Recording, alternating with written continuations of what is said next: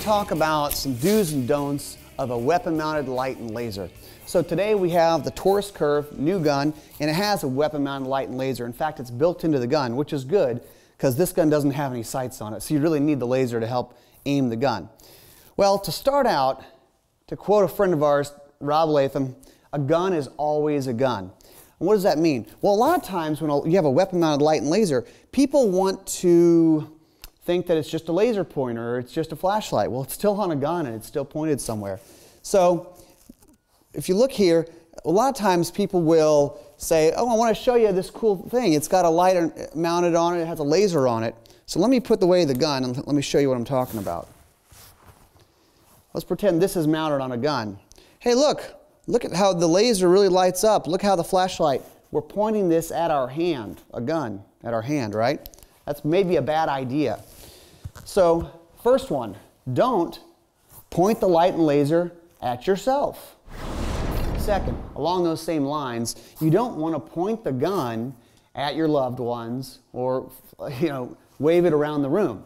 Now, I know people like to use a laser and wave it around and have the cat or the dog chase it around the room, for instance.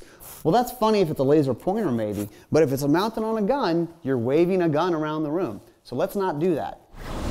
Now, a weapon-mounted light can be good for finding your way inside your home or inside a building, something like that. So if you're walking down the hallway, you can see what's on the floor, make sure you're not going to trip over anything. You can also use the light, and do use the light, to identify who is there. Is it a good guy or a bad guy? And actually, pointing the light at the bad guy's feet, I don't know if you can see it because it's not totally dark in here, but it's going to light up the person, and you'll probably be able to tell if this is big, bad, scary guy or if this is your little kid. But, of course, from right here, you can go up and you can light up the bad guy, the target, and okay, wow, it's a threat,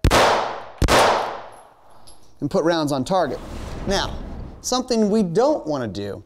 Lasers are a great tool for guns. It's another option for you. But we don't want to use a laser to scare someone. Now, there have been a lot of cases of a laser actually being a device where you point the gun at the bad guy and he gives up. And that's great if that happens, but I wouldn't depend on that. Do use a laser as an aiming device. This is the Curve, and it doesn't have sights on top. It doesn't have traditional sights. Your sighting system is the laser. So the laser is very simple to use. I mean, I'm just looking over the top of the gun, looking at the laser and squeezing the trigger. And the shots are going to go where the laser is. Pretty simple, point and shoot. So those are just a few considerations when using a weapon-mounted light and laser like you have on this Taurus Curve.